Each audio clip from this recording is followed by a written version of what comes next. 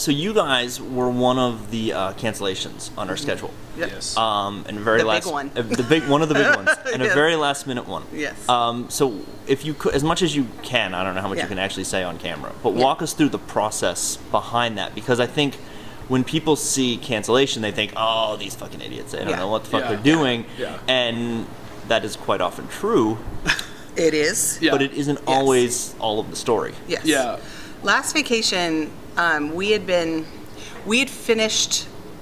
gone into official pre-production November of 2010, and with a pretty ready script. And we knew Last Vacation was big, and so we kind of wanted to take our features to the next level. And so we wanted to do it with some kind of budget. So we initially thought $200,000 to be right under the SAG ultra low, but give us enough money to have a top-notch crew, hire specific talent from LA, and play the game with, like, everything that we've heard. You gotta have certain things in order to get your film out there and get it, have a better chance of playing more festivals and getting into theaters and getting picked up for distribution. So we're like, okay, we're gonna try and play the game.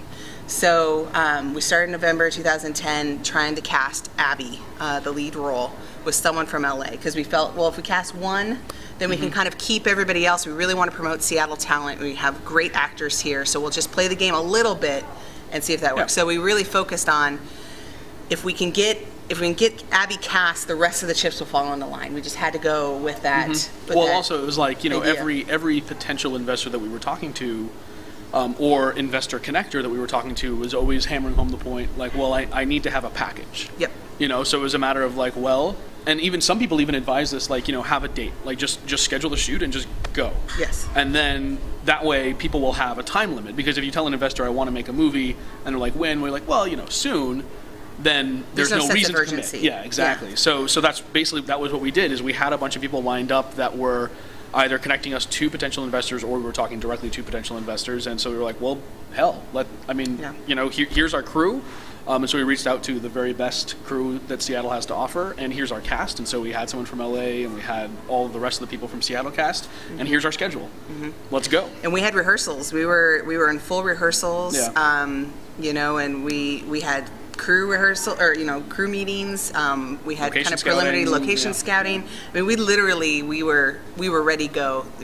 The only thing we didn't have were the signed checks, and we thought it took a lot longer to get someone cast from LA, because it was incredibly just a game. I learned a lot. It was simultaneously easier and harder than I think we both sort of imagined that it would be. Yeah, because we didn't have the money up front to hire a casting director, and that's always, it's the chicken and egg thing. You need money to get the casting director, to get the lawyer, to make the PPMs, to get the investors on board.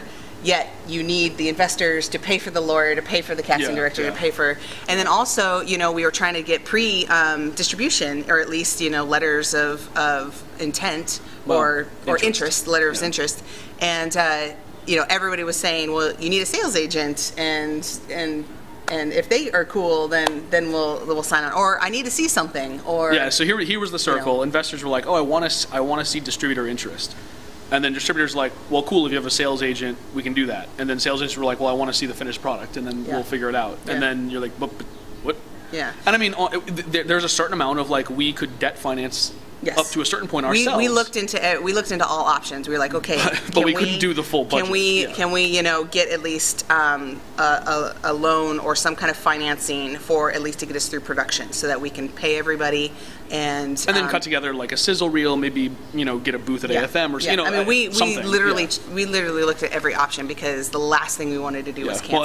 Well, we spent a lot of money reaching out, hoping that it would come back, and we just had so many irons in the fire that we had a little bit of assumption and a little bit of hope and a little bit of faith that enough elements were going to drop into place, and then just one big one that we thought we kind of had, not for sure, but like definitely more of a possibility, that dropped out, and then it kind of the biggest thing was that you have to have a date in order to get crew on board. And you have to move forward, because you have to start scheduling, you have to start doing pre-production things. And so and everybody, and we were 100% straightforward with everyone the entire process, because we did not want to keep anybody in the dark or let anybody false you know, think that anything was going to be what it wasn't, you know, and so we knew that we had a cutoff date, and we said if we don't get everything by this date, then we have to call it. Yeah. And so 3 weeks out we did.